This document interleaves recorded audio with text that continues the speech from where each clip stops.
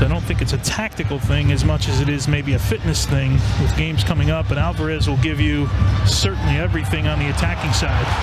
Chicharito might be away here. Slonina cuts it off, but it squeezes through, and the offside flag is up. We kind of had an anticipation that the flag was going to come up, but you can see when Chicharito gets in front of the goalkeeper, he finds a way to squeeze things in.